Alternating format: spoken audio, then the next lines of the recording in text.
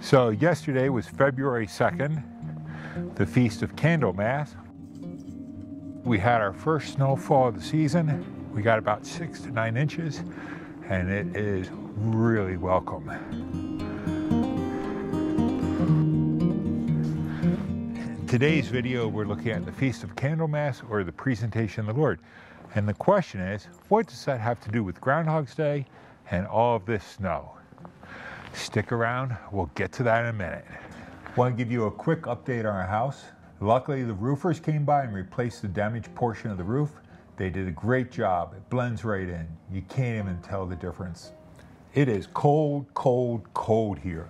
We finally got some snow yesterday, about 6 to 9 inches. Right now, it's warmed up to a balmy 0 degrees Fahrenheit. You're watching the Iced Caffeinated Bible. My name is David Paris, and the goal of this channel is to take what I've been teaching in seminary and graduate schools and to bring it to you on YouTube. So if you like these videos, please be sure to subscribe so you know when I put new material up, and it always helps to give it a thumbs up. Plus, if you leave comments down below, I always enjoy reading them and seeing what you have to think. Today, we're looking at Luke 2, verses 22 through 40, the reading and the lectionary for this week. This is the story of Jesus' presentation in the temple, and I'm going to be reading from the Revised Standard Version today. When the time came for their purification according to the law of Moses, they brought him up to Jerusalem to present him to the Lord. As it is written in the law of the Lord, every firstborn male shall be designated as holy to the Lord. And they offered a sacrifice according to what is stated in the law of the Lord, a pair of 2 turtle doves or 2 young pigeons. Now there was a man in Jerusalem whose name was Simeon. This man was righteous and devout, looking forward to the consolation of Israel, and the Holy Spirit rested on him. It had been revealed to him by the Holy Spirit that he would not see death before he had seen the Lord's Messiah. Guided by the Spirit, Simeon came into the temple, and when the parents brought in the child, Jesus, to do for him what was customary under the law, Simeon took him in his arms and praised God, saying, Master, now you are dismissing your servant in peace according to your word. For my eyes have seen your salvation, which you have prepared in the presence of all peoples, a light for the revelation to the Gentiles, and for glory to your people Israel. And the father's child and mother were amazed at what was being said about him. Then Simeon blessed him and said to his mother Mary, This child is destined for the falling and rising of many in Israel, and to be a sign that will be opposed, so that the inner thoughts of many will be revealed. And a sword will pierce your own soul too. There was a prophet, Anna, the daughter of Phanuel of the tribe of Asher. She was of great age, having lived with her husband 7 years after her marriage, then as a widow to the age of 84. She never left the temple, but worshipped there with fasting and prayer night and day. At that moment she came in and began praising God and to speak about the child to all who were looking for the redemption of Jerusalem. When they had finished everything required by the law of the Lord, they returned to Galilee, to their own town of Nazareth. The child grew and became strong, filled with wisdom, and the favor of the Lord was upon him.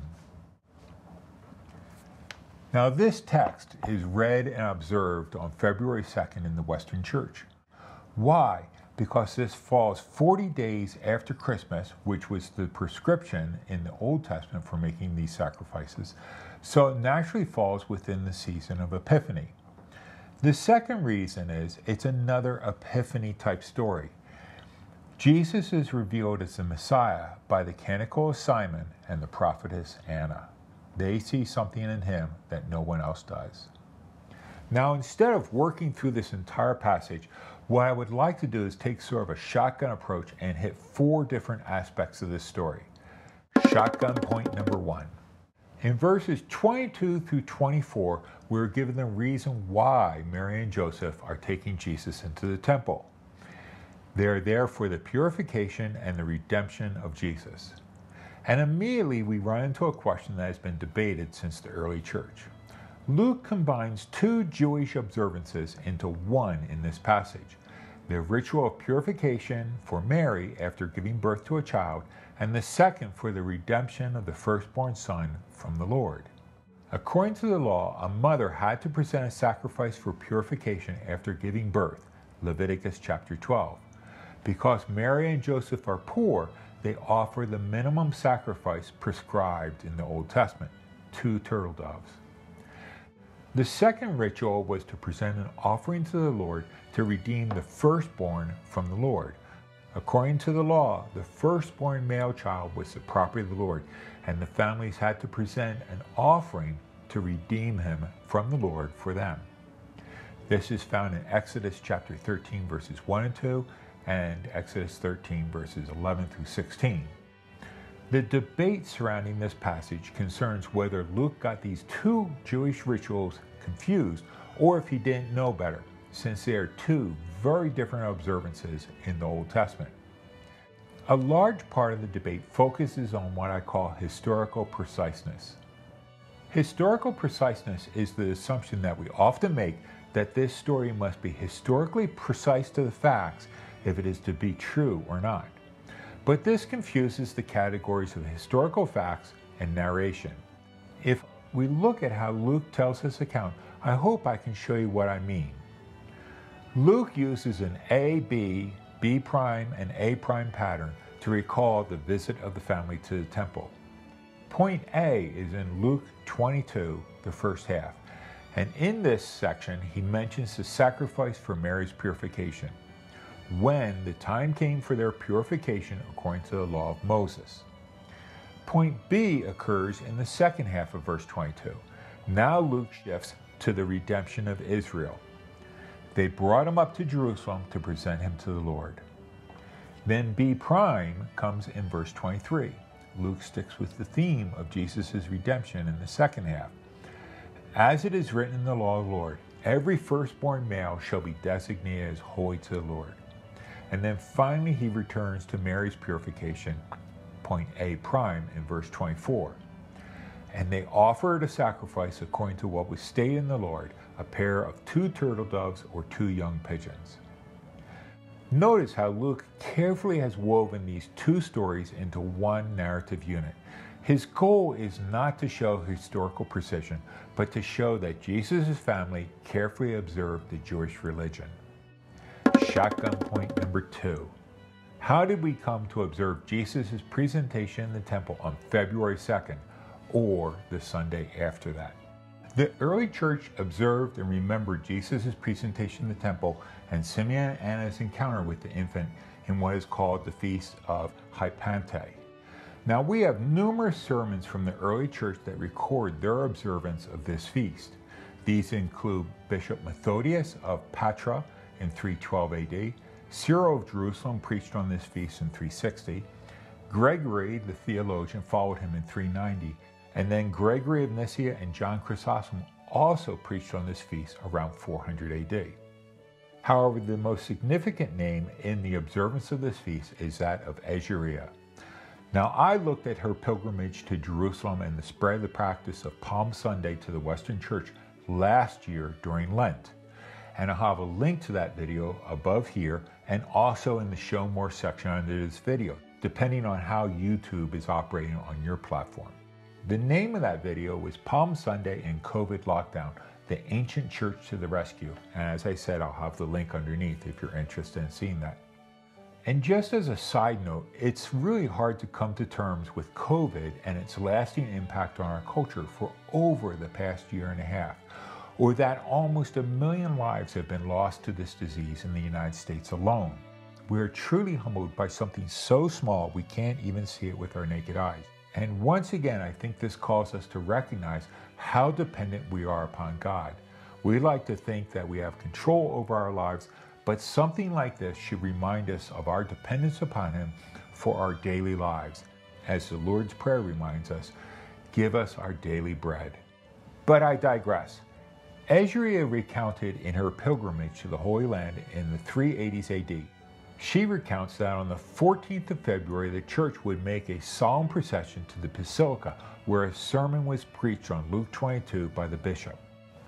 Egeria writes, "The 14th day after Epiphany is undoubtedly celebrated here with the very highest honor, for on that day there is a procession in which all take part, in the anastasis, and all things are done in their order with the greatest joy, just as at Easter. All the priests, and after them the bishop, preach, always taking for their subject that part of the gospel where Joseph and Mary brought the Lord into the temple on the 40th day. And Simeon and Anna the prophetess, the daughter of Phanuel, saw him, treating the words which they spoke when they saw the Lord, and that offering which his parents made. And when everything that is customary had been done in order, the sacrament is celebrated and the dismissal takes place. Isn't it remarkable to have accounts like this preserved for us even down to this day? By 500 AD, this feast was established on February 2nd throughout most of the Western Church. The Feast of the Presentation is also known as Candlemas because of the practice of lighting candles during the service. This idea is taken from Simeon's proclamation, a light for revelation to the Gentiles, in verse 232. Shotgun point number 3. What is the link between Candlemas and Groundhog Day? And just on a side note, that's a great movie as well. Groundhog Day is a North American tradition if you're from some other place in the world. It derives from the idea that if a groundhog sees its shadow on February 2nd, it'll retreat back into its den. This is then taken as a sign that we are in for 6 more weeks of winter weather. It's best known for its celebration or observance in Puxatawney, Pennsylvania, where they take Groundhog Phil and place it on the ground to see if he sees his shadow. Some think that this was brought over from German settlers who may have had a similar folklore about either badgers, foxes, or bears. However, behind it all appears to stand an old Christian superstition that if we have good weather on Candlemas, then we are in for 6 more weeks of severe winter weather. An Old English limerick preserves this tradition. If Candlemas Day is clear and bright, winter will have another bite. If Candlemas brings cloud and rain, winter is gone and will not come again. So I guess our snowstorm on the Feast of Presentation is a good sign if you're looking for spring to come soon. This brings me to shotgun point number 4, Simeon and Anna. Now, Simeon and Anna are often portrayed together through the ages in various depictions of the story and artwork. And also within the Gospel of Luke, it's worth noting that Luke often portrays male and female characters cooperating together in the spread of the Gospel. Both Simeon and Anna are presented as prophets here. The most intriguing part of this story is the Song of Simeon, also known as the Nunc Dimittis, 2:29 through 32. This comes from the Latin words that are actually in the text there, Nunc Dimittis, and it means you may now dismiss or now dismiss. When Simeon sees Jesus, his speech centers on the very end of Luke's Gospel, that Jesus will provide salvation for the Gentiles. But for Mary, he issues a very strong and serious warning. A sword will pierce your soul. By doing so, Mary's role is transformed from not just being Jesus' mother, but a challenge to her being a faithful disciple as well, here at the very beginning of the Gospel. In all of these instances, Luke is very careful to make us notice that God is working through Jesus, and this is testified to by the Holy Spirit's work in the lives of those around him. Both Simeon and Anna perceive something in this baby that others don't. They have an epiphany. They get a glimpse into the broader horizon for which this child is destined. The way that Luke tells this story, Jesus' parents stand amazed. I guess that got the dogs a little excited as well. The way that Luke tells this story, Jesus' parents stand amazed. What they are hearing will take over 30 years for them to fathom, that Jesus will be the fulfillment of long-waited-for prophecies, that he will bring salvation to Jews and Gentiles. It's way too much to take in. In Luke's account of Jesus' presentation of the temple, he pulls out all of the stops and packs his story with narrative and theological significance. Simeon and Anna are telling us the end of Jesus' story at the very beginning in a most powerful and dramatic manner. This story of Joseph and Mary taking their young baby into the temple to fulfill the law transcends time. It's as immediate to us as it was for the early church. We stand with the astonished parents at the wonder of what will occur in the unfolding life, ministry, death, and resurrection of this tiny child. May God's light shine on you too this Epiphany season. Peace.